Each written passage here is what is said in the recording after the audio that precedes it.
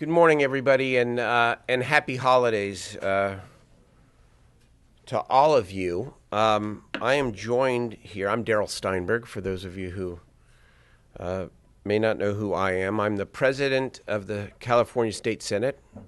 I represent Sacramento in the State Senate, and I am the author of Proposition 63, the Mental Health Services Act, passed by the California voters in 2004. I'm joined by Dr. Cameron Carter, MD, Professor of Psychiatry and Behavioral Science at UC Davis Medical Center, Eduardo Vega, the Executive Director of the Mental Health Association of San Francisco, Jessica Cruz, the Executive Director of the National Association for the Mentally Ill, otherwise known as NAMI, California, Taisha L. Caldwell, PhD, the Community Mental Health Program Manager working with the University of California, Office of the President, and Anara Gard, the Senior Project Director for Education Development from the Know the Signs of Suicide Prevention campaign. You'll be hearing from all of them, and then we invite you after the press conference to visit the effort downtown Sacramento, which is one of the models of mental health services that we want to talk about here today. So let me thank you again for joining us. I have two goals here today. One, I intend to make a proposal for this state and this country in light of Vice President's newly established task force on gun violence. And number two, we want to do something that is, on the one hand, simple, but too complicated for a lot of people, and that is to tell the people of California, hopefully through you and your outlets, and anybody else watching this or watching this in live stream fashion, what you can do if you are suffering or know somebody who's suffering or living with mental illness, specifically around suicide reduction, how to identify the signs of mental illness, how to access services, especially for college students who which is often the first time where young people suffer a break or have their first episode of significant mental illness. Now, why are we here? Last week's horrific mass murder at Sandy Hook Elementary School sparked a national debate on the provision and access to mental health services. It should not take such a tragedy, such an outrageous tragedy, to spark a conversation about mental health.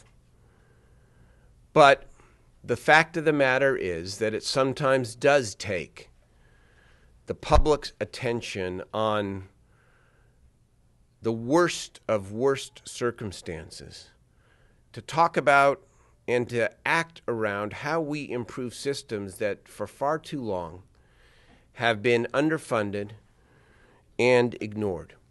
One caveat right from the beginning, and this is very important. Mental illness and violence should not be equated. And there's a danger even in holding such a press conference like this in the wake of the Sandy Hook Elementary tragedy. The vast majority of people living with mental illness, serious mental illness, are not violent. People who are suffering don't usually pick up weapons and kill people. And it's really important that while Sandy Hook is the impetus, that we make that point very clear. But there's another reality. Mental illness is the unspoken issue of our time. The homeless are the most visible manifestation of untreated mental illness. But they are not the only ones who are suffering. When I campaigned for Prop 63 in 2004, our motto was, everybody knows somebody. Every family, every workplace, every school There are people who are living with depression, bipolar disorder, and sometimes schizophrenia, anxiety, a whole host of mental illnesses, and we rarely talk about it. This issue is much closer to home than we care to admit. The statistics are clear.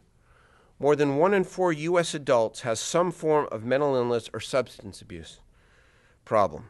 That includes the diagnoses like post-traumatic stress disorder, depression, obsessive-compulsive disorder, anxiety, ADHD. Many cases are mild, but 14% of the United States population live with a moderate or severe mental illness. And so while we talk a lot about gun violence, and I intend to be part of leading that debate as well, we have far too many assault weapons that are out on the street. Today we want to focus on mental health. There is no question that the system in California and throughout the country is woefully underfunded. But California has what I consider to be its best-kept secret, Proposition 63, the Mental Health Services Act. Passed by voters in 2004, a millionaire's tax before its time, a 1% tax on million-dollar earners. This act is generating $1 billion or so a year for desperately needed mental health services in California.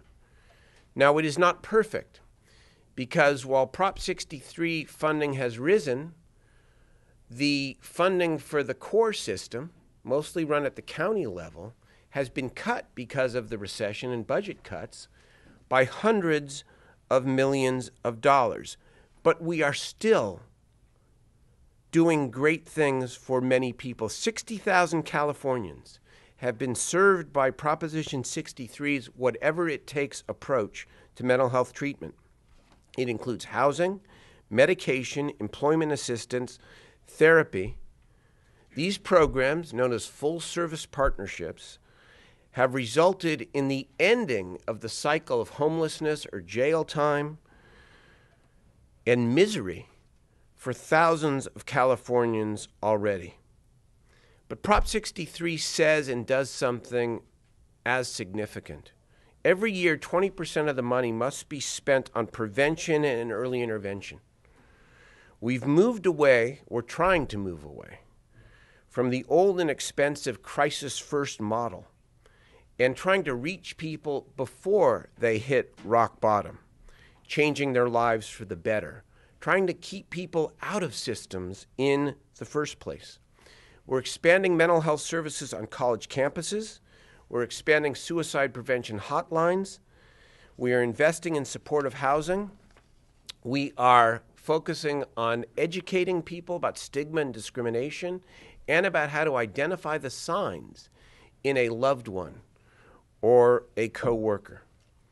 We have the national model in California.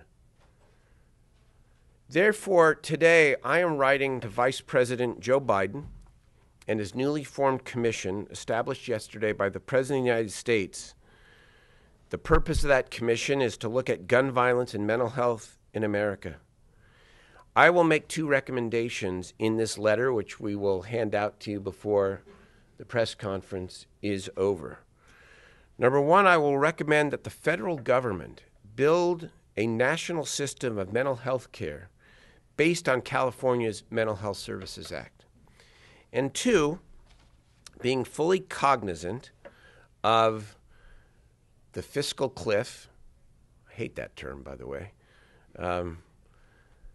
But fully cognizant that the federal government itself has its fiscal challenges, but also recognizing that investing in prevention and early intervention saves dollars and will save the federal government when it comes to Medicaid spending as we implement Obamacare. I propose that for every dollar that a state puts forward to fund prevention and early intervention and whatever it takes services that the federal government put up an equal matching dollar. The numbers, the dollar commitment is large, but not that large. If you think about our $1 billion a year spent in California, if 20 states, smaller states, or even some of the larger states were to do something comparable, you could imagine a federal investment of $15 to $20 billion to actually build a network of services that focus on prevention and early intervention, and for those who are most seriously ill, supportive, permanent housing, and whatever it takes. Adopt a national model. Adopt Prop 63 as the national model and put up $1 for every dollar that a state puts forward to build a mental health system that treats people with respect and with dignity. There's a second purpose to today's press event, aside from this letter and my proposal. And that is, we have put together a number of materials, I call it meat and potatoes, phone numbers of crisis lines in all 58 counties, phone numbers, websites, email addresses where people can call and get access to the services that are available. And if in crisis, can get help immediately to avert their own tragedy and to get through not only these difficult times, but all difficult times. I want you to hear about some of what is going on, and I guess my ask to the press is, where it is possible, to put in your newspapers or over your radio, over the television, or on the internet, these phone numbers, email addresses, and websites so that people can readily know what they can do for themselves or somebody else to get help.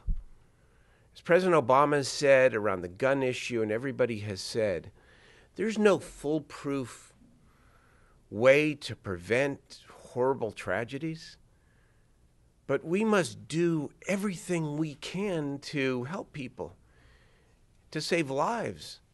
And by helping more people access help when they need it in basic and common sense ways, we can and will do just that. The majority of people who have mental illness can obtain significant benefit from treatments that have been developed over the last 20 to 50 years that can help to stabilize mental illness. We're still waiting for cures, but it can help to stabilize mental illness and very much improve outcomes and ensure that many people with mental illness are able to lead productive and satisfying lives.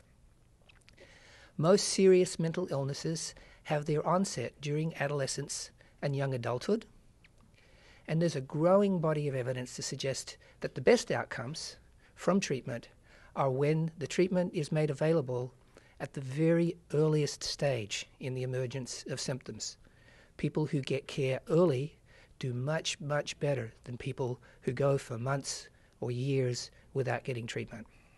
I just want to acknowledge and support Senator Steinberg's comments with regard to mental health issues in California and across the nation. And I think there's so much that can be learned from what happened in Connecticut, as sad and as vicious as that was. And that, we really ought to take this opportunity to reflect on what's happening within family environments where things are kept silent and the necessary treatment from a mental health perspective is not being provided. And so if anything good can come from this tragedy, certainly this is a great opportunity for us to re-examine our view on mental health issues and how we address them in California. And certainly Senator Steinberg has been the leader in California on that issue. So whatever I can do from my perspective as a neighboring senator, a Republican, with Senator Steinberg on the issue of mental health, I want to try to help, especially with that awareness, because I think so many issues could be addressed simply through acknowledgement, getting past the fact that people feel, I think, shamed when it comes to a mental health issue and not wanting to address that in a public fashion. We need to get beyond that, get to the opportunities for prevention. And Darrell is right, and the doctor was right in terms of the early intervention aspect. And if we can get at these teenagers at an early age, get them the proper medication if that's necessary, get them the proper counseling to live successful lives. Thank you. Across the world, mental health conditions affect millions on a daily basis. The occurrence of mental illness is effectively the same in all countries. The tragedy of mass violence is not. Mental health conditions are very common, affecting almost every family in America, up to 25% of the population at any given point. As Senator Steinberg pointed out, almost half of all people will experience some disabling level of mental illness in their lives. Right now, today, the number of people living with a seriously disabling mental health condition is more than the population of Texas. Stigma associated with mental health conditions, including the misconception that people with mental illness may be violent, stops our society from properly funding and providing the positive, effective services that help people recover. And it stops our families and friends from utilizing those or even talking about what they're going through. Death by suicide is now the single leading cause of preventable death in our country. The highest cause of accidental death, now overcoming motor vehicle accidents. It kills over 100 people every day, many thousands of Americans every year. 1-800-273-TALK. We're trying to coordinate as many of the different suicide prevention hotlines as possible. That's a central number where one can get referred immediately, I assume, to the right person. 1-800-273-TALK. We know that millions of Americans are affected by mental illness every day, families and those who are actually suffering. It can become overwhelming for the family and that person.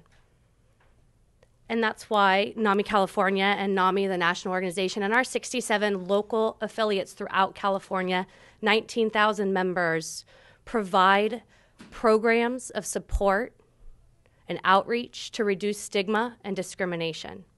When tragedy hits, no matter if it's national, statewide, local, or within your own personal family, reach out to somebody at NAMI. We have been there. We're parents. We're family members. We are individuals that are living with mental illness, and we can help you go through this together. We are completely grateful and appreciative of the California Mental Health Services Authority and Prop 63 for the funding that has been provided to the UC system. Already on all 10 campuses, our students have access to counseling services, whether that's individual therapy, couples counseling, group counseling, and lots of wellness programs to support a healthy lifestyle. We're training our faculty and staff on how to recognize and respond to students in distress. This is key. Our faculty and staff are the first people often to recognize the early warning signs of mental illness, and when they're equipped and know what to look for and what to do, the student is able to get services. We're also training our peers on campus, so we're increasing the number of students that are going to be active bystanders, and they're going to be able to say something and do something when they notice warning signs or something that's wrong on campus or with another student. Additionally, we're enhancing our suicide prevention efforts by screening large numbers of our students for depression and the early warning signs of mental illness. As we're doing that, we also recognize that there is a huge stigma associated with getting help, and so we're launching marketing campaigns on all of our campuses to reduce stigma and to allow students to really overcome that barrier of seeking services.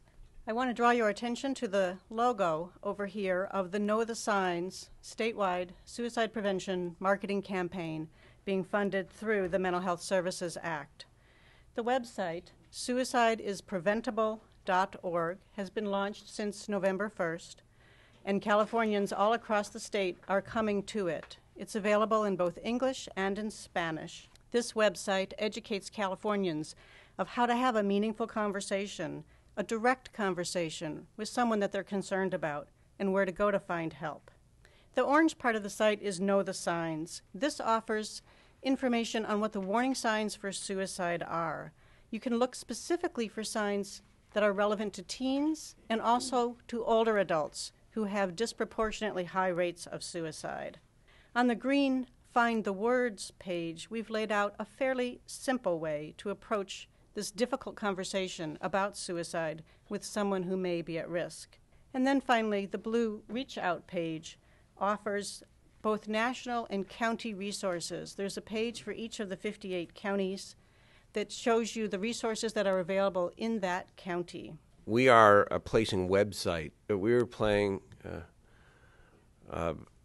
buttons, if you will, on every Senate website that will be a portal to accessing mental health services in members' particular districts. That will be another point of access.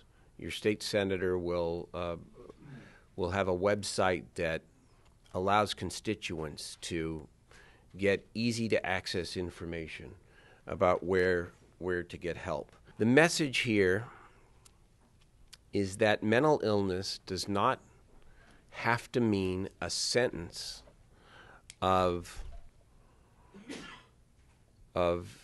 homelessness, of jail, of broken families, of unemployment, and of misery. It does not have to be. And so often we focus on the stories of people who fall through the cracks. And we're not here telling you that all is perfect, because while 63, as the national model, is generating $1 billion a year, we've lost a lot of funding as well. And so there's a lot of gaps. But if we have the will, both statewide and nationally, to invest in what we know works, we will save money, we will save lives, and we will help innumerable people lead better lives. Of all of the things that I am privileged to work on in my position, and have had the opportunity to work on over my years of public service, I can think of nothing that is more important than this.